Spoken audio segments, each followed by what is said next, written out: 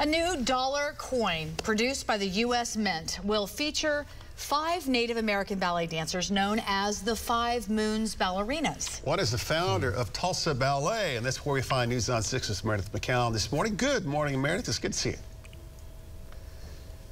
Good morning. It's so cool. This coin is paying tribute to the Five Moons Ballerinas, 5 Native American ballerina dancers. And yes, one of those is the founder of Tulsa Ballet. And so Scott Black is the managing director.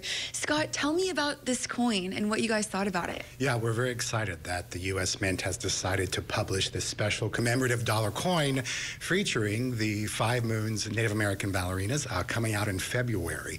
It's a real honor to us here in Tulsa, of course, because one of those dancers was Moslyn Larkin, who founded Tulsa Ballet in 1956, and it was because of her dream to start a company here in Oklahoma, her home state, that we are where we are today.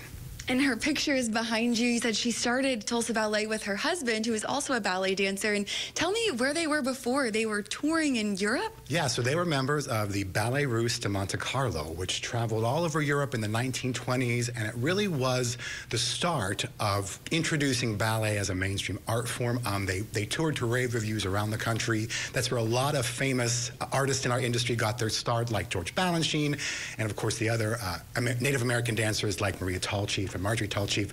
When they were done with their tour of the Ballet Russe, they all decided to come back to the United States. And we really think that it's because of that group and their training and knowledge that they brought back to the U.S. that ballet was introduced as a prominent art form here in the United States. And of course, Tulsa at the center of it all with Miss Larkin and Mr. Jasinski.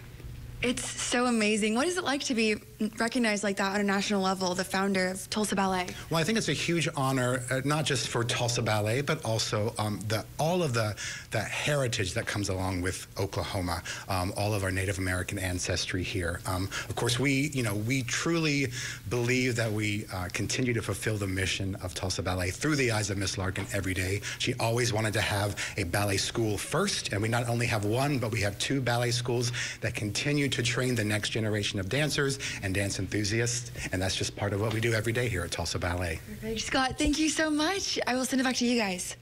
Thank you very much. Well, coming up next, we will have much more news on 6 at 9 a.m. Stay with us.